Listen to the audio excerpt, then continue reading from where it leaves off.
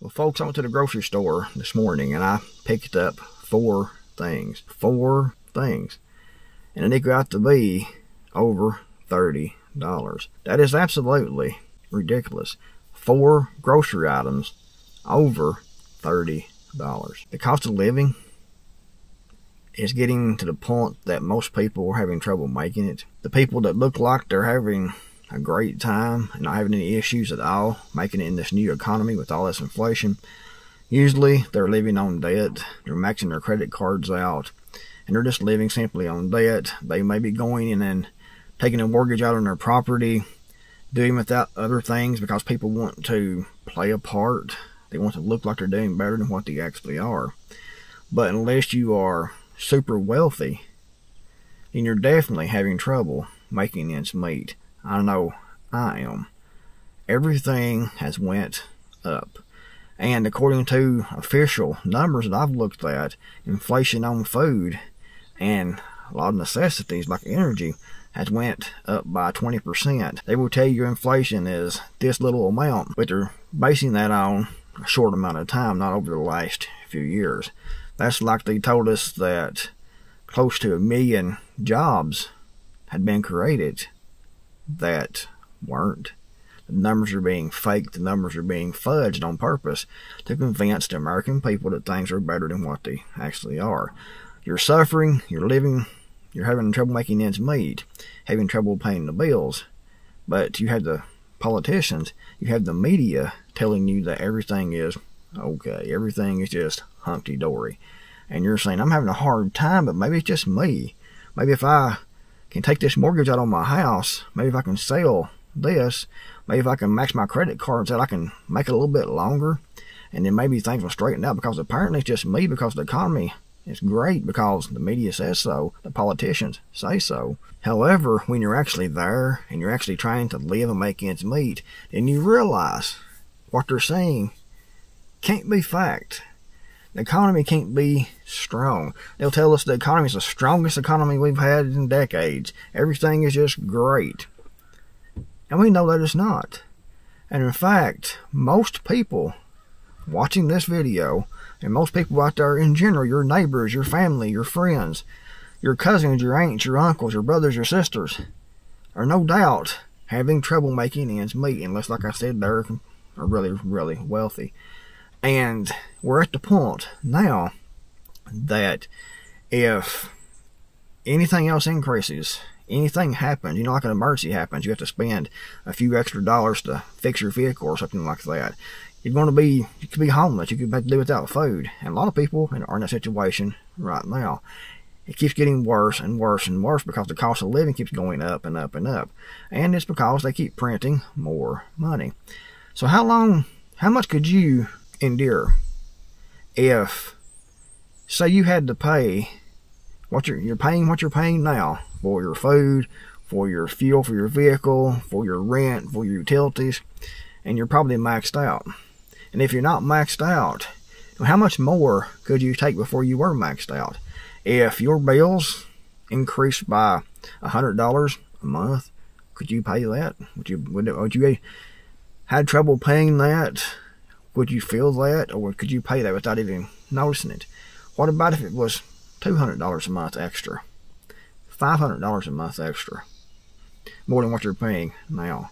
$1,000 more a month with inflation. And that's definitely a possibility, unfortunately. As for $1,000 a month to buy what you have right now, the food you're buying right now, the fuel for your vehicle you're buying right now, your rent and your utilities, everything could definitely go up to equal $1,000 or more extra than what you're paying now every month. Would you be okay with that? Could you make it? Could you keep maxing your credit cards out? Could you take another loan out on your home? Would you be homeless? Would you have to do without food? Would you have to watch your children go hungry? Unfortunately, that is where it's heading, in my opinion. Inflation is going to keep rising because they keep spending, and spending. And the more currency that goes into circulation, the more inflation goes up. You have more dollars in circulation chasing fewer goods. But we also have more people. We have people coming by the millions every year across our southern border. Northern border is open. These people also need food. These people need housing. These people need clothing. So you have more people with more dollars chasing fewer and fewer goods. So that's a perfect recipe for more inflation. And right now, I talked about this the other day. This could definitely put us over the edge when it comes to inflation. This is from The Hill. More inflation. A looming strike threatens to drive supply down and prices up.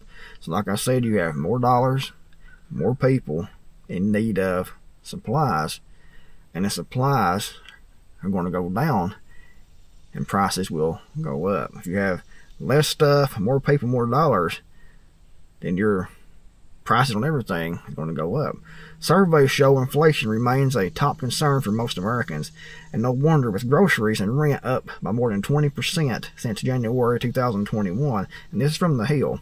It's not some fringe publication. This is from The Hill. And they say inflation is up more than 20% since 2021. That is a lot. Now it appears more price hikes and supply chain problems are coming.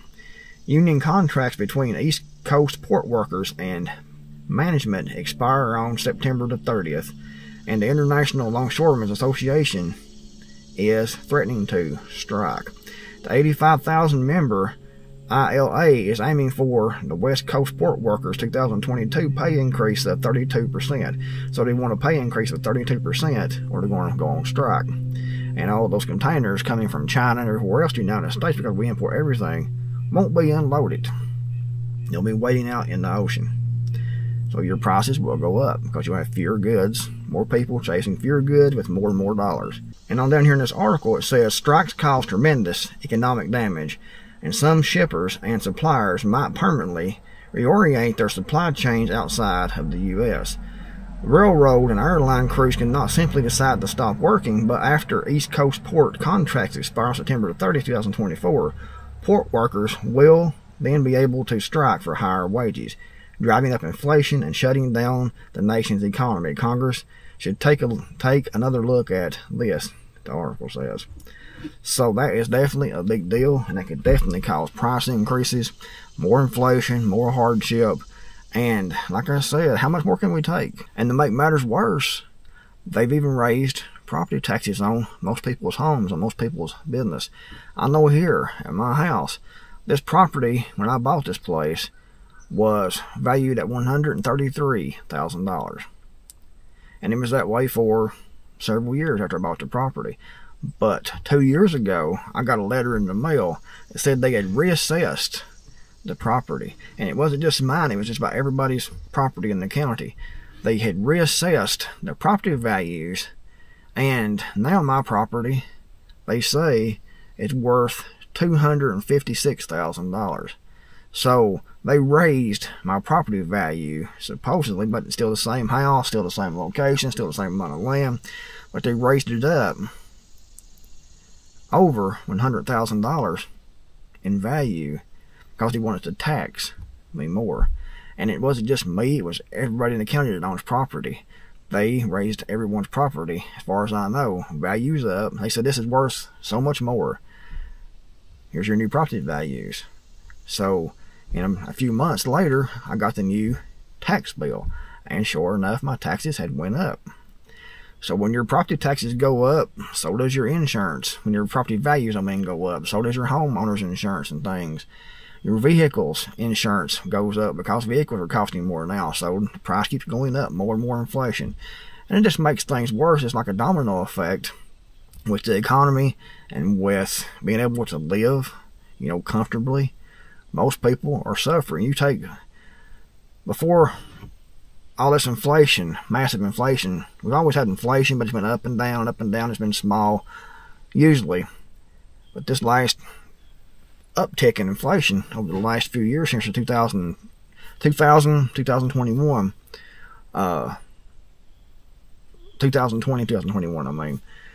it's went up very quickly. And you take people who were poor to start out with, they've gotten even more poor.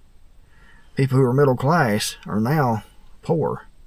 The only people who are making it are people who are already wealthy to start out with. And even they eventually will come down with their standard of living because of inflation.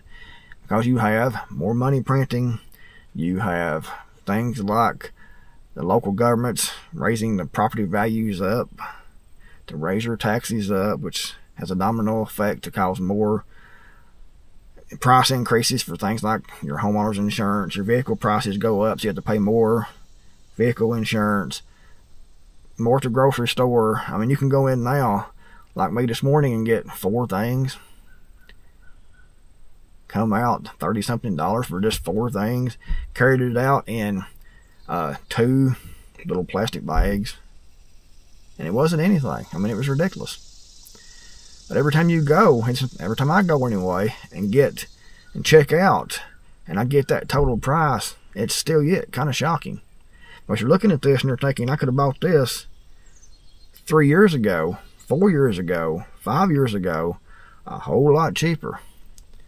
My mom went to the store here, I think it was yesterday actually, and got just a few things, spent over $100.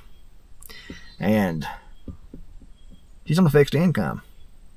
Fixed income. She worked all of her life, and now she's on a fixed income, having to make ends meet. It's pathetic what it is. It really is. It is absolutely pathetic. The way things are going with the economy, the way they keep spending and spending. And it's not that they are spending in the United States. They're spending outside the United States. They're putting on more debt, putting more currency into existence to supply Israel, to supply Ukraine, to give money to everyone else, to have more people come across the border who never paid any taxes in at all, who never contributed to society at all. And they're giving them prepaid debit cards and medical and housing and shipping those people everywhere around the country. Military-aged fighting men. And that's where our money's going. It's not that they are spending all this money for infrastructure improvements, for improving the country, for building a border wall, for doing anything constructive for the United States. It's all for somebody else, somewhere else. And a lot of the military money from the military budget for Israel and Ukraine, it stays in the United States because they pay the military contractors to build these weapons and to ship those weapons somewhere else. So that money actually stays here in the United States. A lot of it does. And doesn't actually go. I mean, there's some that goes like to Ukraine and Israel, actually cash amounts.